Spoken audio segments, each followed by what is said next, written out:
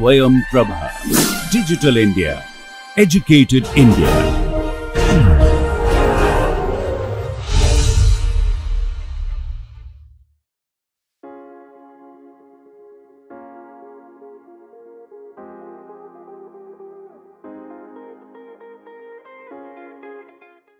Let us continue our discussion on review of the course.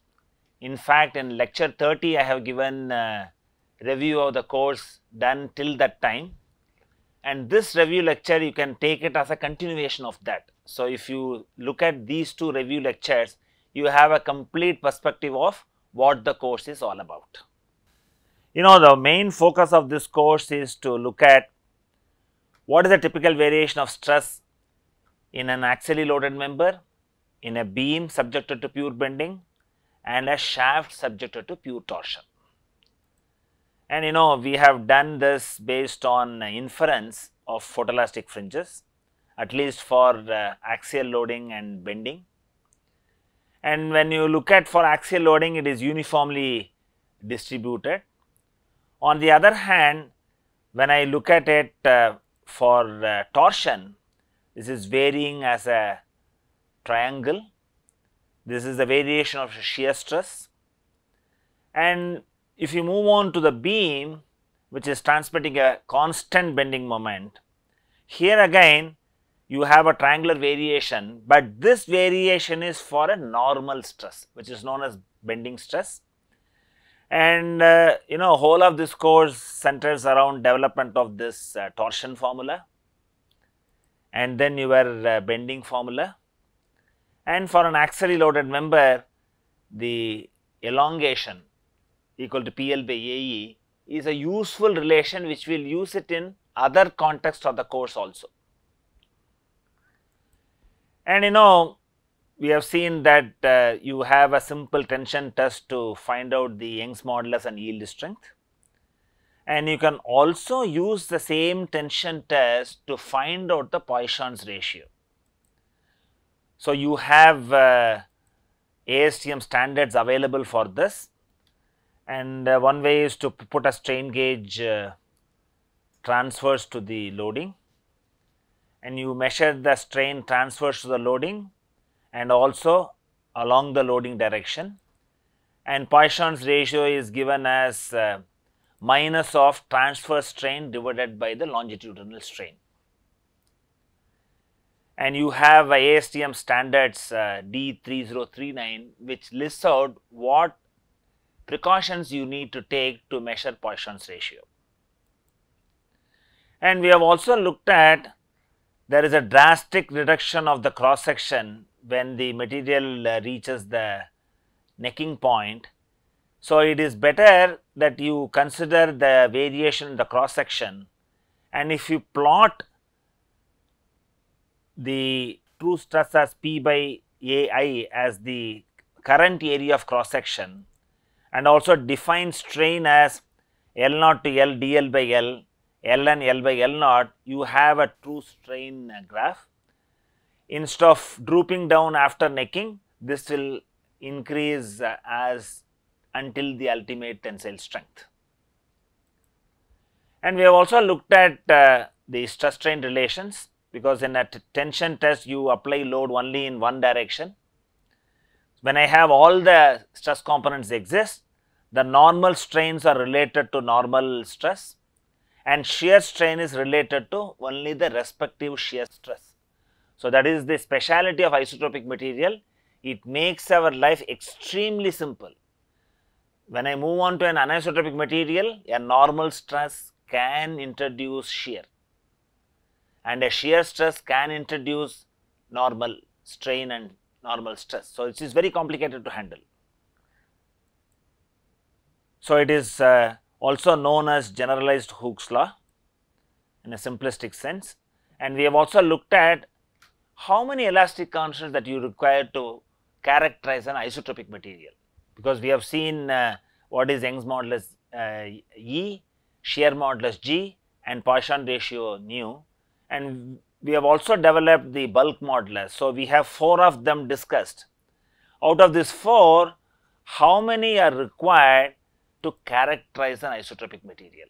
So, if you develop the interrelationship, and for interrelationship what we have looked at is we have effectively used the Mohr circle of stress and strain for an isotropic material. If you scale them appropriately, the same principal stress directions or same as principal strain direction.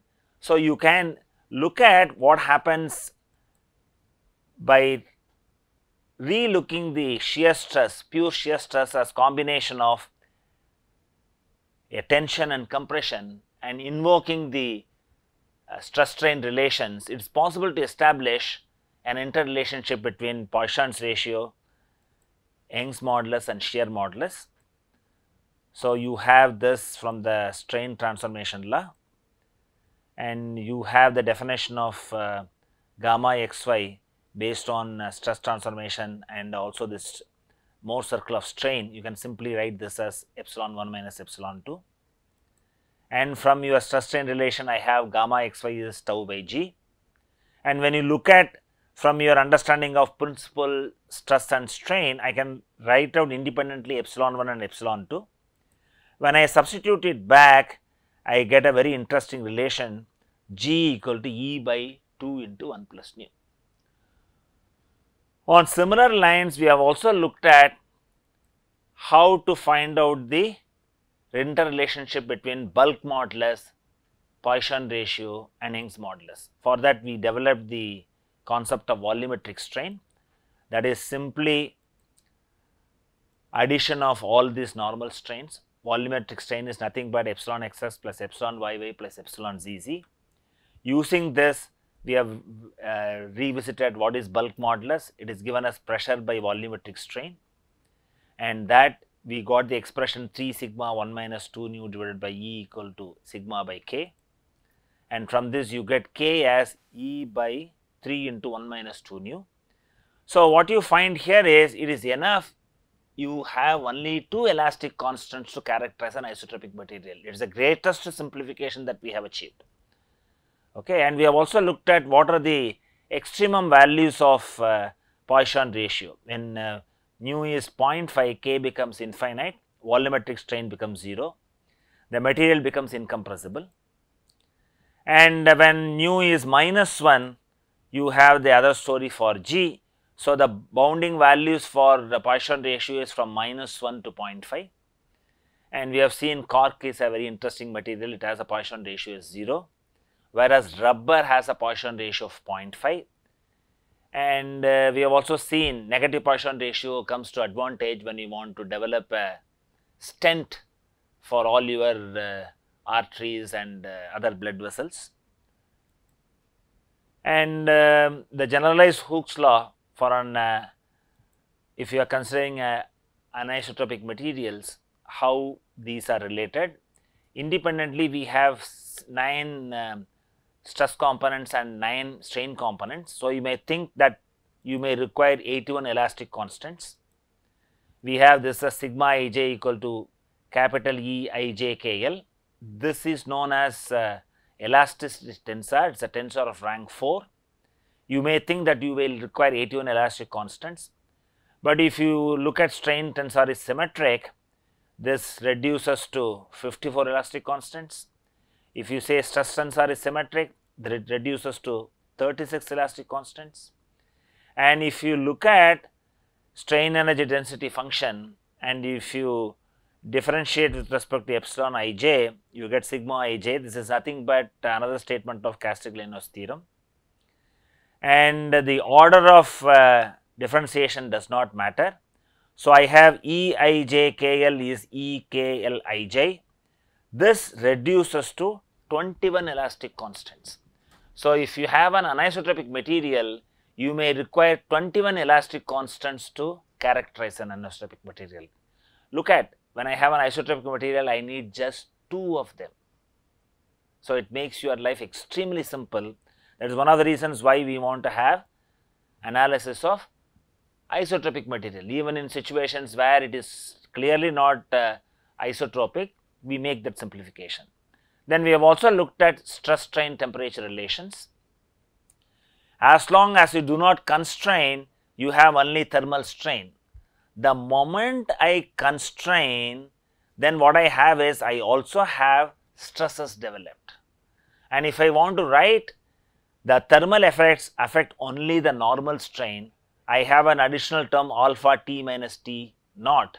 Okay. So, it is actually alpha delta T. It is not affecting the shear strain in case of isotropic materials. Even though we look at what happens to orthotropic or anisotropic material once in a while, our focus in this course is confined to isotropic materials. And we have also looked at what happens to a hoop subjected to a temperature change, and then we brought in geometric compatibility.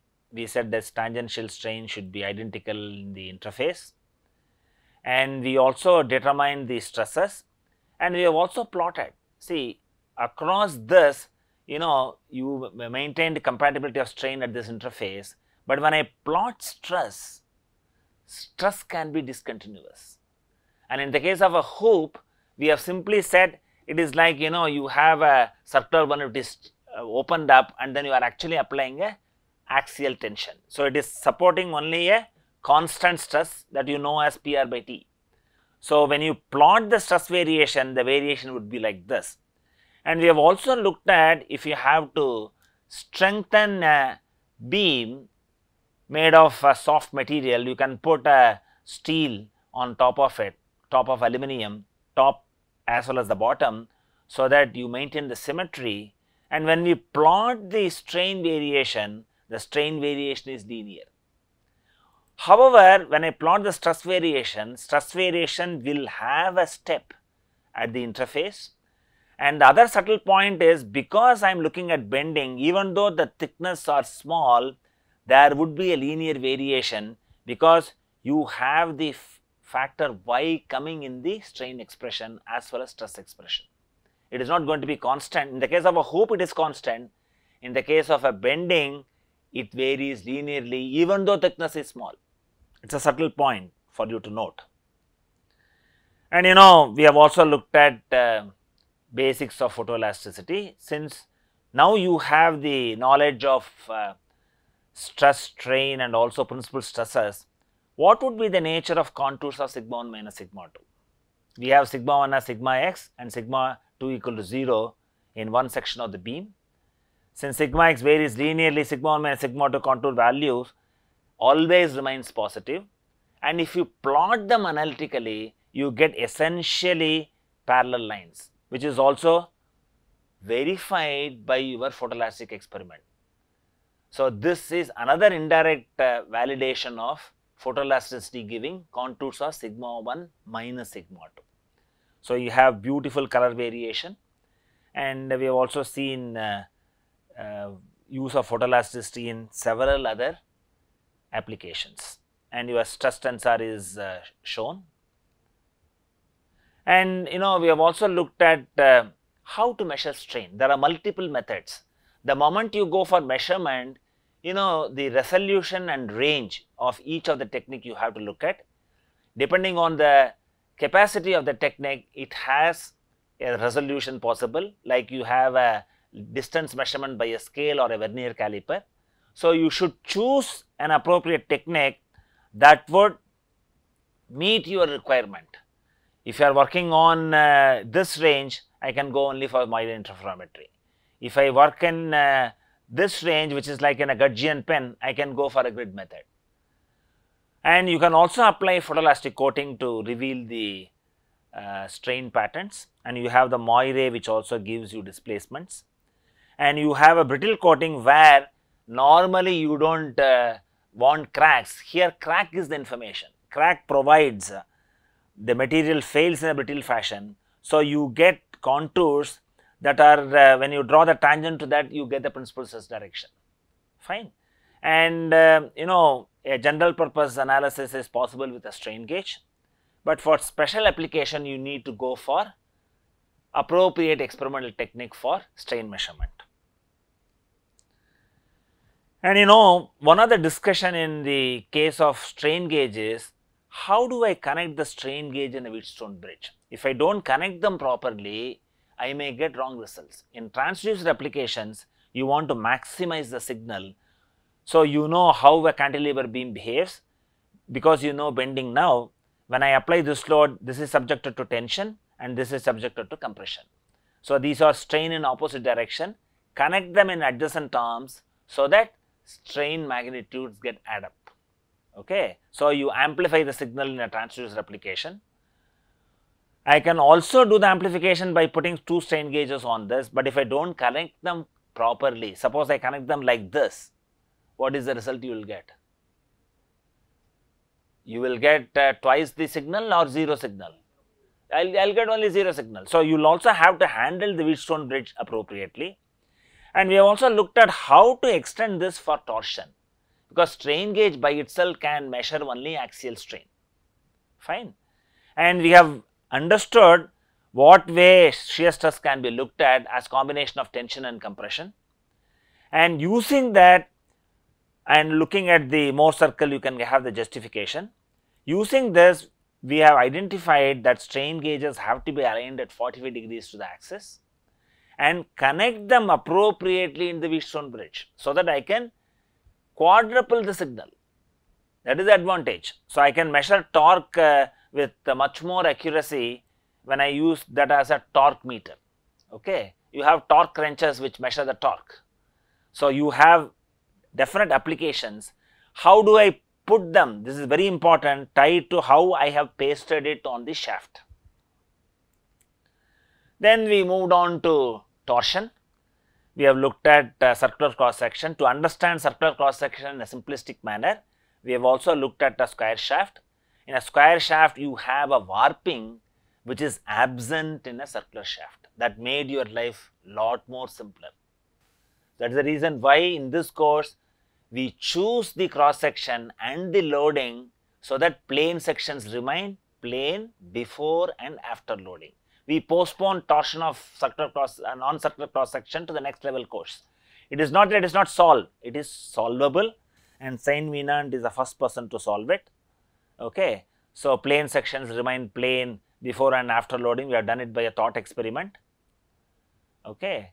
And then you can also see it visibly when you take a simple circular shaft, draw the lines and then twist it. Okay. And we have also a nice animation. You look at the animation, you understand what all we have done for finding out the strain components. And this shows the experimental information, and this shows the drawing in a systematic manner. So, you find out what is the strain that is existing. You have that as the reference axis is given as r theta z. So, I have only gamma theta z existing, that is given as r d phi by dz, and gamma r theta is 0 and gamma r z is 0. I have only gamma theta z which is r d phi by dz. So, we have used this to develop the stresses, okay, and strain, stress and equilibrium equations, and in the process we have also looked at a quantity like this, which when I substitute I get this as r squared dA, that is your polar moment of inertia, and we develop it for a circular shaft. We also extend the same ideas to a hollow shaft. The same ideas are equally applicable for a hollow shaft, and there is also interchangeably use IZ or IP, because I said that in bending of beams IZ has a different connotation. So, it is better to look at as IP for circular shaft when you are doing torsion, and look at IZ for when you go for the bending of beams, or you can simply say that as I, if you understand how the equations are developed with respect to the coordinate system. And this is the celebrated equation that you have. This is developed for a circular shaft transmitting constant torque. And what we do is, when you have a twisting moment, pick out that twisting moment at that cross section, find out the torsional stress. Okay. Then we moved on to bending of beams, where we have looked at a very soft beam and we could understand that straight lines get rotated, and we have understood the plane cross sections of the beam remain plane during bending. That is what you see here, there is no warping. And you have cross section which is perpendicular to the undeformed axis of the beam remains perpendicular to the deformed beam during bending. That is very important. Okay. This implies that originally parallel lines the beam gets rotated. It is very clearly seen in this experimental demonstration. And when we go into the results, we have the stress and strain in pure bending. It is very important that theory is developed for pure bending, a beam transmitting only bending moment, nothing else.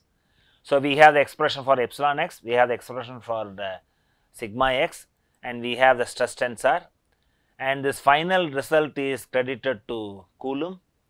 So, you have to recognize that the stress varies linearly over the depth of the beam, and the central core is not contributing to load share, which is used by nature in developing your bones. Your hemoglobin gets developed in the soft aspects of the bone, and we have the relation E by rho equal to mb by Izz, which finally when you look at all the other expressions, you have the famous flexure formula mb by Izz equal to minus sigma x by y equal to E by rho, because later on we also dropped this Zz just to speed up your writing. Once you understand the context, what is the axis and what is the kind of moment of inertia talking in this context, it is convenient to simply write and indicate moment of inertia as I.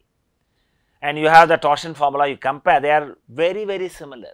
Fine, it is easy to recollect how these are written. And the other question we raised, can beam theory be extended to a cantilever beam? What is the difference? In the case of a cantilever beam, in addition to bending moment, it also transmits a simple constant shear. Even a simple constant shear modifies the bending moment along the length of the beam. So, the recipe here is you have the flexure formula, okay, and simply pick out what is the bending moment at this cross section, then you say what is the bending stress using the flexure formula. That is permitted. And we have also seen, even though the cantilever beam warps, there is no coupling between shear and bending as long as you are having a slender member and the depth of the beam is very small compared to the length. If the depth is comparable to the length, then you can have coupling effects. That is considered as a Timoshenko beam, and you have different theory developed. Remember, such problems are solved. It is not done in this course. And we have also looked at other discussion, how do you have sigma 1, sigma 2, and then whether you have neutral axis, and an isotropic material, what is the advantage, all these related discussion we have done.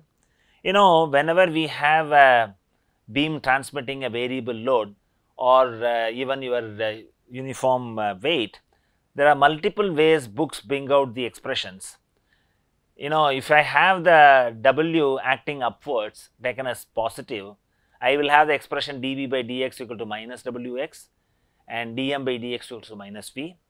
On the other hand, if I develop the equation with W as acting downwards, the only change is dV by dx goes to Wx, it becomes positive. So, you will also have to understand a subtle difference. If you do the mathematics systematically, there is no problem, but if you want to interpret it based on sign convention, you have to see which way you have developed the equations. And one of the subtle points in the case of bending is how shear gets developed. To understand this, we have taken a layered beam and we find they are slipped, okay, as the loading is applied.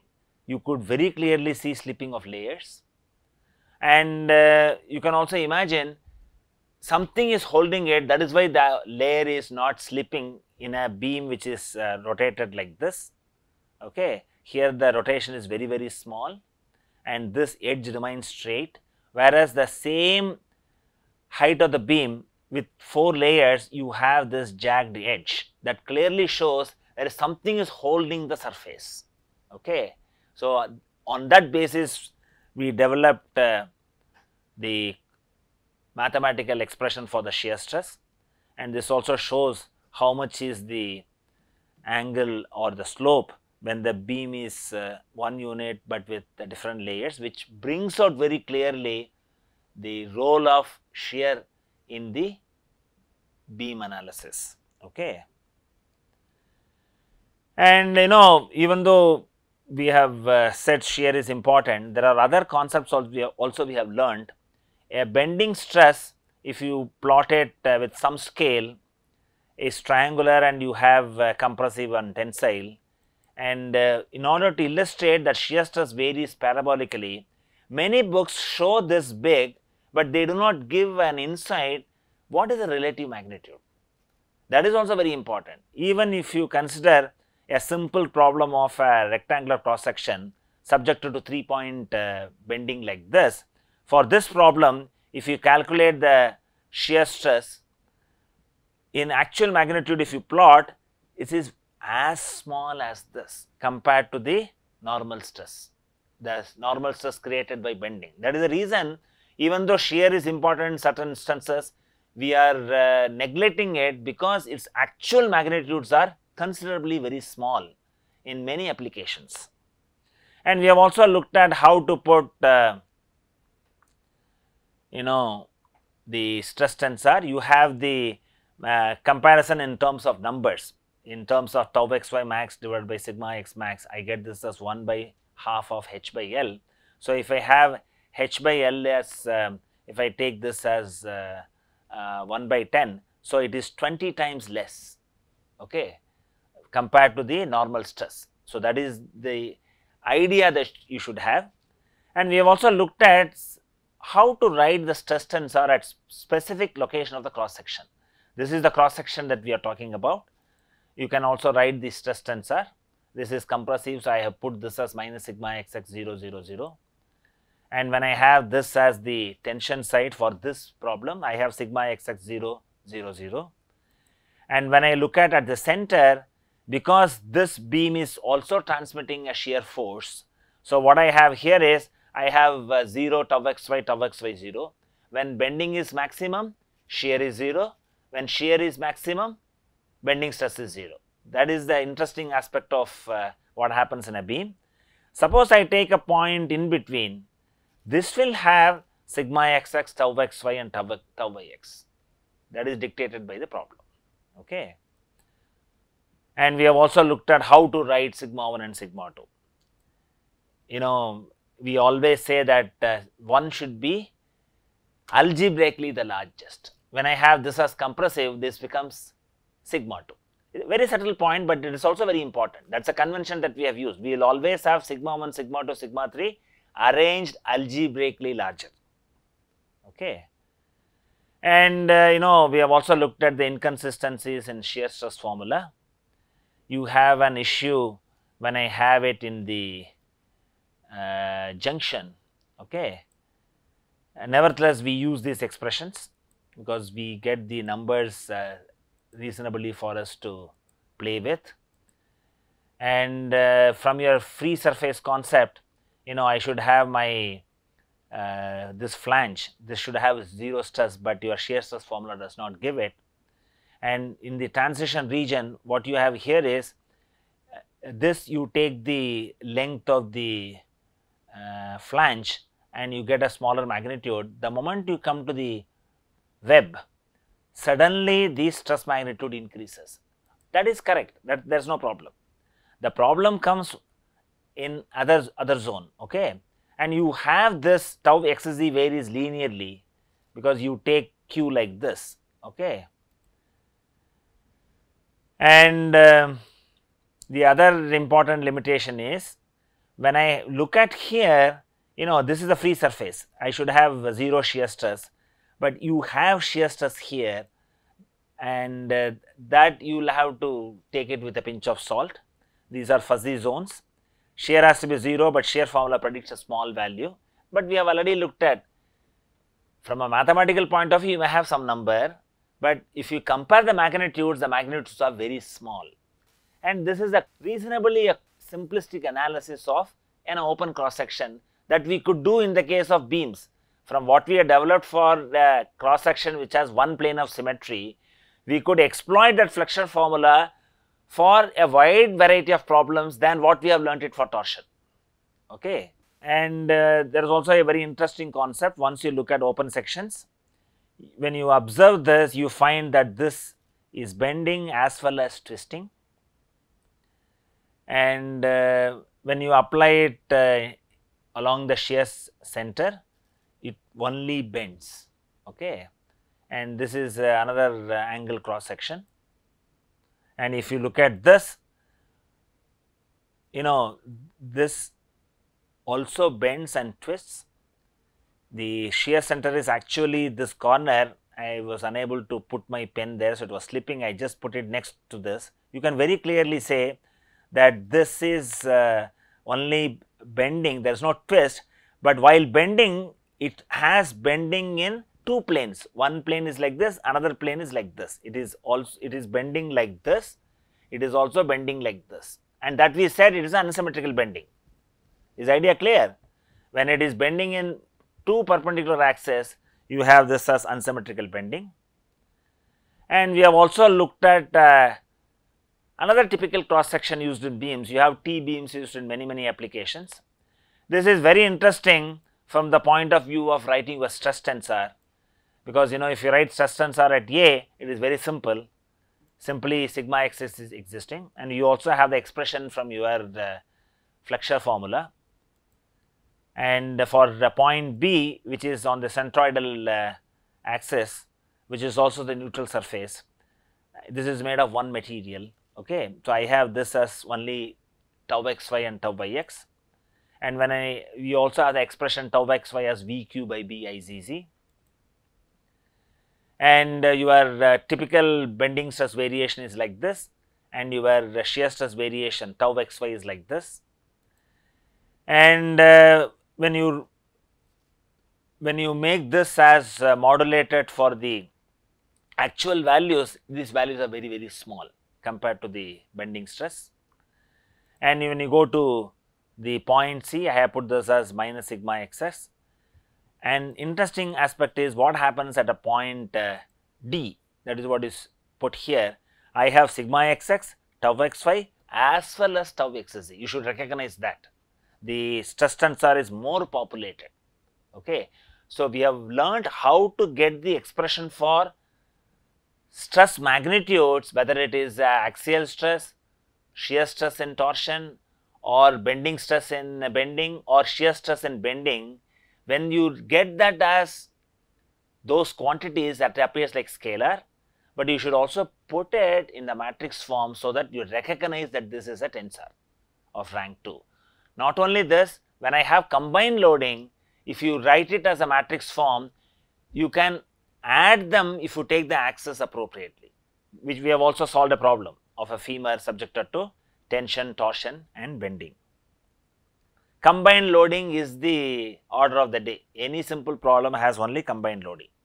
We learn them separately. And one of the concepts that I have said that you lack is how to move a force from one point P1 to P2. If you master this, when I move this from P1 to P2, I need to have a force as well as a couple. You can comfortably write the bending moment diagram and shear force diagram. You take more time because you have not mastered this. I am repeating it again and again. And even when you look at a simple tension spring, if you find what is the load which is acting, when I asked you to find out the forces, you were struggling to get it. But if you look at how to apply this concept, which I am doing it again, when I move it along the axis, nothing happens. I can move the force freely along the axis, that is principle of transmissibility.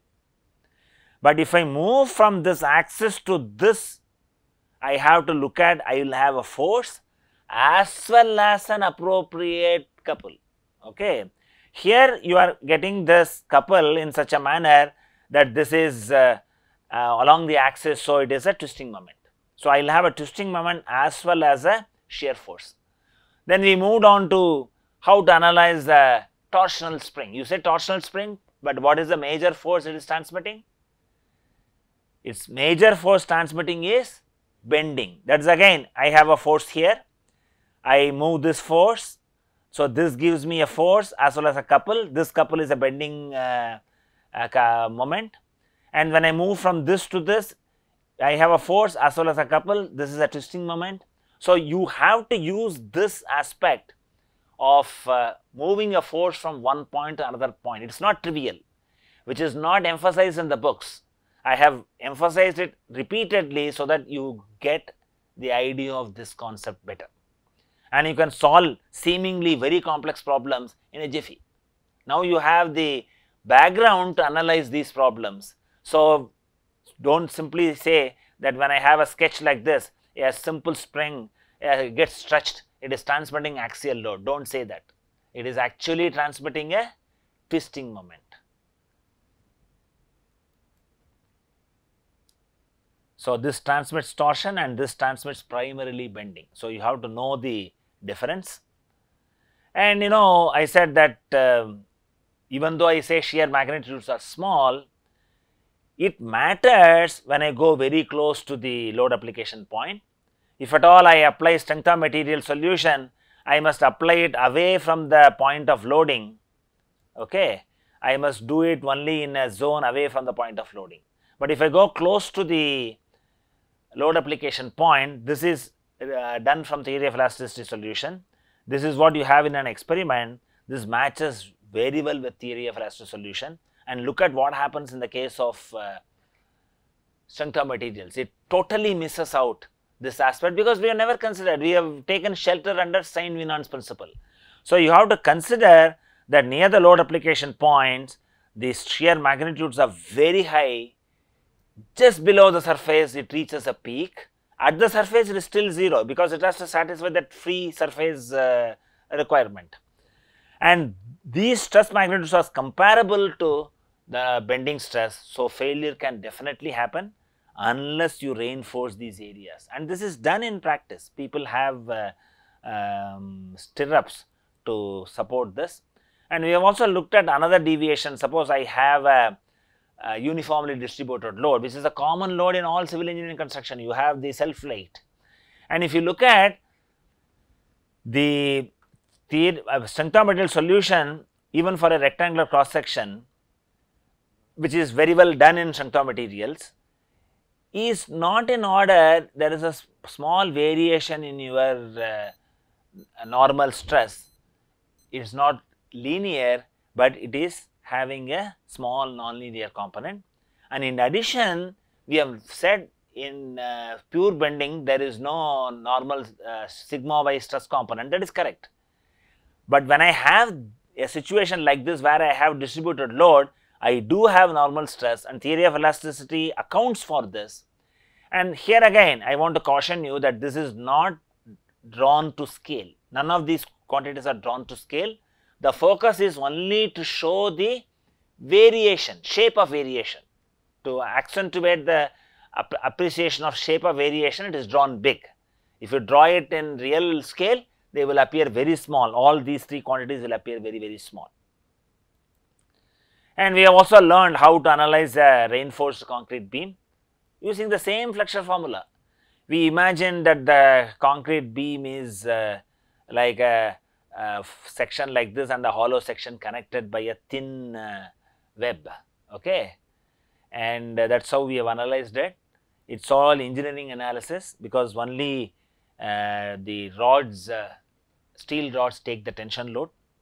Concrete is very weak in tension. And we have also looked at various methods to determine the reflection of beams.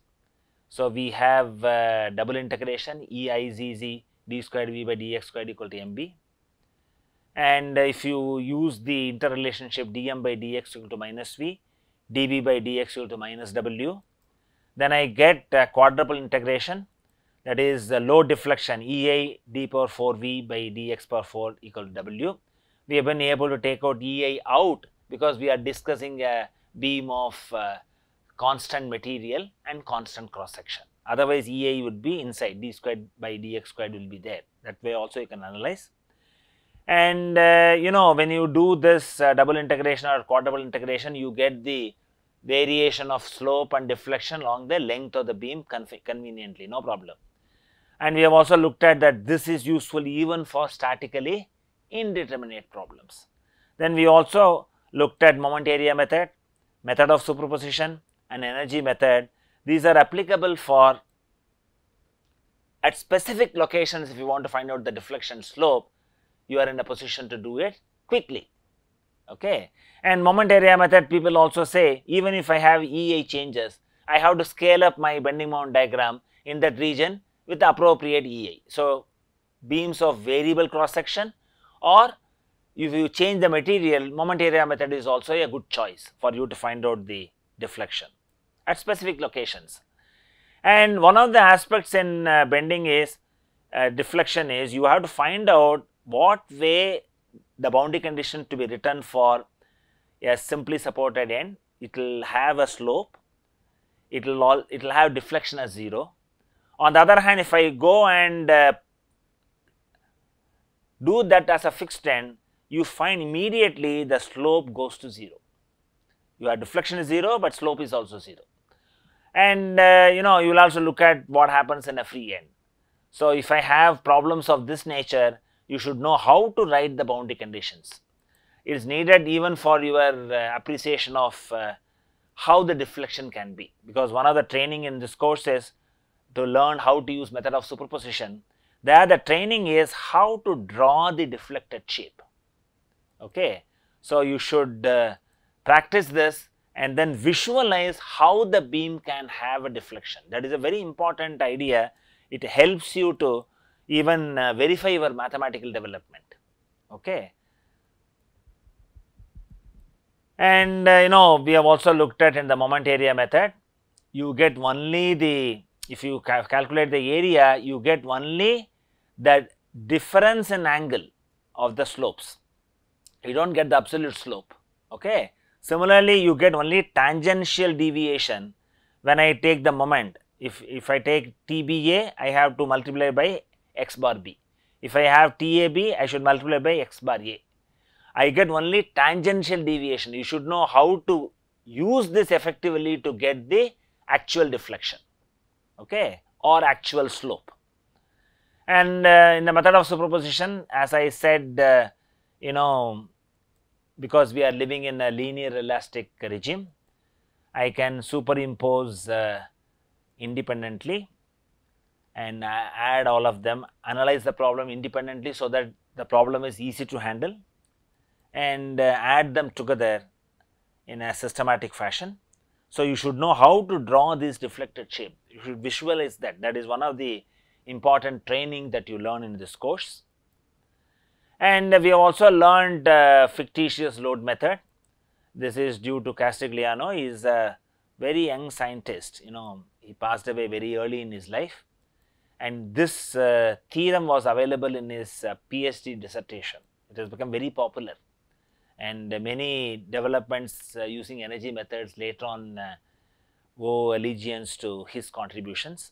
So, even if I do not have a particular point and load is acting, if I want to know what is the deflection in a direction or in any other point, I can add a load, introduce a load Q, determine the energy, and then differentiate with respect to, find out the energy, differentiate with respect to Q, substitute Q equal to 0 at that stage, then what you get is a deflection along that direction for that point of interest. So, very useful method.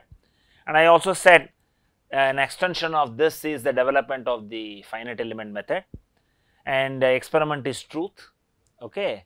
But when I have the finite element method, I can get the displacement contours, I can get the strain contours, I can get the stress contours, all of that I can do. Okay. And finally, if I plot the stress contours in terms of sigma 1 minus sigma 2, you see this is from an experiment, this is from a finite element analysis. The match is very impressive. You can clearly say that my numerical analysis has brought out the results correctly. What is the difficulty here? You have a boundary of the spanner which is very arbitrary. Even though theory of elasticity we have used as a basis to verify our strength of material solution, theory of elasticity demanded how to write the boundary condition in an arbitrary geometry. That was very difficult. It can handle simple geometries like circles, ellipses and so on. So, one of the greatest advantage of finite element is I can discretize it using an element and handle any arbitrary geometry comfortably, but the solution is approximate. It is not an exact solution, but you go asymptotically to the actual solution, and you have many packages available, and you can learn some of them as part of your future courses. And ultimately, why we have developed all this concept of stress, strain and principal stresses? We wanted to investigate whether the component that I make, whether it will withstand the loads or not, whether it will be strong enough. So, you have failure theories and you have Tresca yield criteria. I said if I have sigma 1, sigma 2, sigma 3 arranged in this fashion, you will never make a mistake if I have sigma 1 minus sigma 3 is taken and compared with sigma ys. I caution, in the case of your simple pressure vessel, both the principal stresses are positive. There is every room that you can apply Tresca yield criteria wrongly to that. You may simply use sigma 1 and sigma 2. You should not forget sigma 3 is 0. And you should also appreciate failure theory is a substitute for good test data. I said for complex structures, people develop very expensive loading rigs, and only then the design is released for human use, because human lives are very precious. And failure theories are based on simple tension tests. How did they approve the theories? By conducting complicated experiments and verifying that the experimental results for unknown load situations which have not accommodated in simple tension test also falls within that yield locus or very close to the yield locus. Okay. And for brittle materials, because for ductile materials you have Tresca, you have von Mises, which are shown here. One is an elongated hexagon, another is an ellipse, and this appears like a circle and a hexagon in the 3-dimensional sigma 1, sigma 2, sigma 3 space. And I also said that von Mises yield criteria is same as distortional energy theory as well as limiting value of the octahedral shear stress. Okay. So, people have verified it from multiple viewpoints, and for brittle materials, because they have a very different values of tensile yield strength and compressive yield strength, they are very strong in compression, and you have a failure locus which is modified by several people. Initially you had one developed by long time back Coulomb, but modified by Moore. Then finally it was modified by Griffith, that is also shown here. And so you have to use principal stresses very effectively to verify whether a material, whether it is brittle or ductile. You have failure theories, and you also have in design what is known as factor of safety. I said factor of safety is a very important design parameter. Even a simple ATA checky can throw you surprises. So, when I have this, I have the stress tensor in this form, and you can write in the design courses, they simply express it in terms of the bending moment and twisting moment. And because the shaft is rotating, you have to recognize the bending introduces stress nature that varies cyclically, because this shows you have the fiber, how the fiber when due to rotation experiences load, which is a very subtle point. Okay. You may miss it. And what is the consequence of this? The bending stress on the shaft introduces fatigue loading as the shaft rotates. In view of this, it reduces further the allowable stress. And all your design courses basically use what is the principal stresses from this stress tensor and expresses this in terms of your bending moment and twisting moment. So, when I have a shaft transmitting torsion and bending, you have a simple expression. They will do and estimate the diameter of the shaft just by using this. There is no torsional stress or bending stress in the expression, they are hidden. Okay. And you do not have to memorize this in your later course, you can derive, and people use this in the design books like this. Okay. Then we said that when you do not have a warning, any failure is difficult to handle. So, one of the functional failure laws is you have a column that suddenly buckles. Okay. There is no material separation, but suddenly buckles, and we have seen that this is developed by Euler in 1757, and buckling is one aspect where we have to analyze on deformed coordinate system. Second aspect is the critical load at which buckling takes is very sensitive to the boundary conditions, and we have looked at how when the boundary condition changes, how the shape changes, and we also said that these are all neutral equilibrium positions. Okay. And the experiment gives you truth, and this is one of the experiments which is very, very expensive, and people also found application for the buckling. Engineers are very clever, they do not leave any physical phenomena go unutilized, and you view the critical load from a different perspective. You take the hinged column as a basis, and you have the critical load as pi squared E A by L squared E, and you visualize other boundary conditions with an equivalent column length. If I have a column of fixed pin, I view this as equivalent length of 0.7 L. If I have a column which is clamped, I view this as a column of length 0.5 L, and if I have a cantilever, I view this as a column of 2 L. Longer the column, more it is prone to buckling. Okay. And last but not the least, we have one of the best explanation for Saint-Venant principle in this course, because you have been trained to look at photoelastic fringe patterns. So, in these three cases, I have a statically equivalent system applied, and what you find is the disturbances die down after a distance, and this distance becomes smaller when this distribution is close to the assumed distribution of uniformly distributed is the one which we require. We say that axial load resistance is developed like this, and this happens at different distances.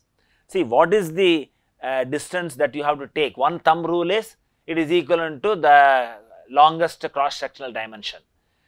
It is only an empirical approach. Okay. There have been many discussions. There are also certain specific instances where Saint-Venant principle does not work. That also you should know. But for a large variety of problems, Saint-Venant principle is a very useful principle, and you are able to relate it easily by looking at the fringe pattern, because in a axial load I should have a constant color, and how the constant color is obtained you have to look at. And this is by Saint-Venant. Unlike Castigliano, he had the longest life, about 90 years, very active till the last minute. Very, very few people in life are gifted to pursue their passion till the last minute. Okay. So, with these observations, your overview on strength of materials is brought out. So, if you look at these two lectures one after the another, in a nutshell, you know what are the important concepts that we have looked at in this course. Thank you very much.